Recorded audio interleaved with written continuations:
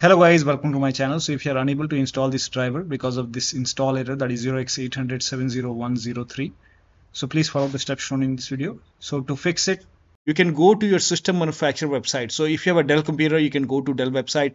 If you have Lenovo computer, you can go to Lenovo. If you have HP computer, go to HP website and install the drivers from system manufacturer website. So you can ignore this update on your Windows 11 computer. You can just update it from the manufacturer website. Now, if you're not experiencing any hardware issue, then there is no need to install these drivers.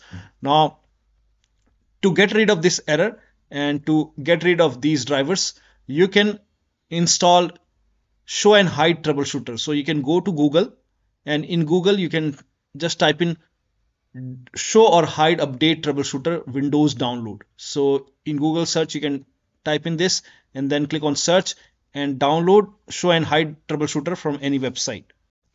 Now once you download this show and hide troubleshooter from Microsoft website, you can run this file.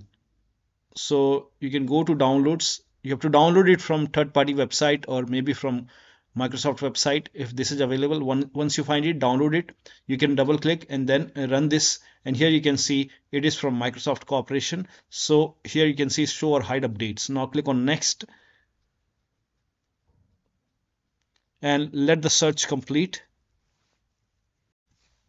Now over here click on hide updates. Now once you click on hide updates, you will see all the drivers over here which is not installing right now. So you will see the list over here like Intel software component, Dolby, Dell, Intel Realtek software component. So whichever driver is not installing, you will see the list over here. So you have to put a check on that list. So put a check on the driver which you want to get rid of it, which you don't want to install, which is giving you the error message. Put a check on that particular driver and then click on next and let the process complete.